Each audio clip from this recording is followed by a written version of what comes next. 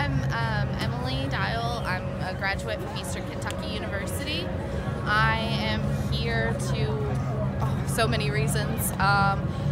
Guns need to be out of school. I'm an LGBT person. My mom works at a university. I work at a university. I also work in domestic violence. I just have so many reasons why I'm here today. How long did it take for you to get here? About 8 hours.